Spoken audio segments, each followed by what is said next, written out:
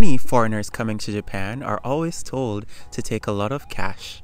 I know I was concerned about this when I was coming. Imagine there are others like myself who hate traveling around with a lot of cash. After living here for almost 4 years, the short answer is yes, you still do need to carry cash. But in 2023, I think you don't need to carry hundreds of thousands on you like you did, let's say, 15 years ago. I will cover 7 options that allows tourists and foreign residents the ability to move around with less cash, shop online, and send money home. Let's get into the video.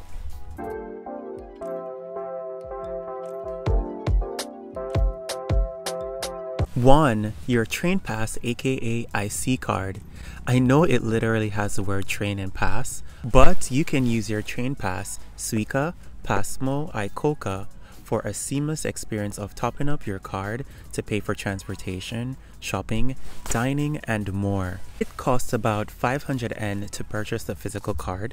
You can top up your physical card at the train station, or you can download the app and use it on your smartphone or smartwatch.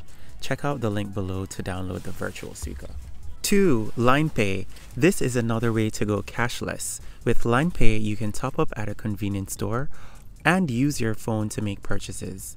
At the bottom of your Line app, click Wallet, then click Charge, and you will get different options to add money.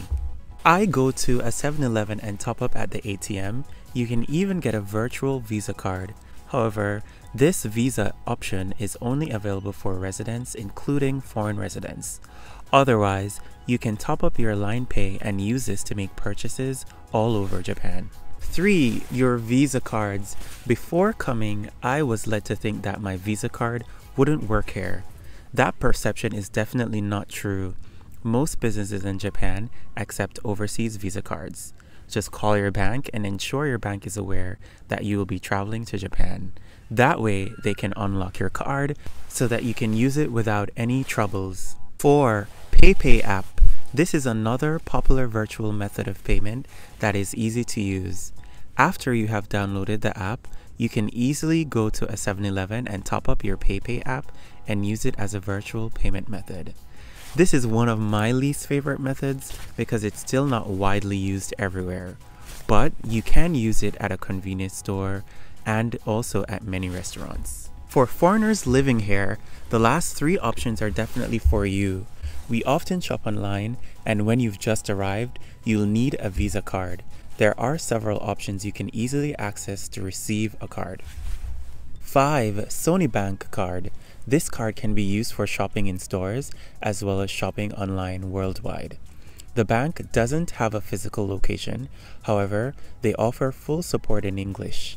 There are also several intermediary banks you can use to top up your card nationwide. You are also able to change your money to other foreign currencies and transfer money to foreign accounts. You can use it at any POS machine unlimited. 6. 7-Bank card. This can be used for online shopping and over the counter.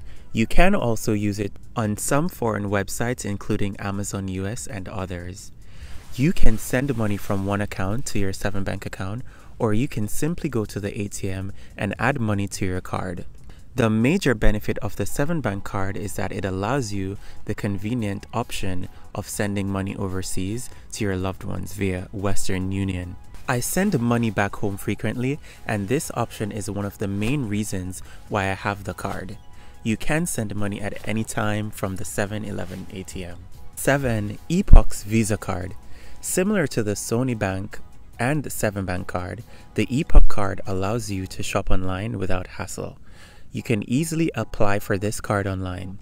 With the Epoch card in your wallet, you can enjoy a host of perks including exclusive discounts, cashback, rewards, and special offers at a wide range of participating retailers. Say goodbye to carrying multiple loyalty cards as the Epoch card consolidates them into one convenient solution.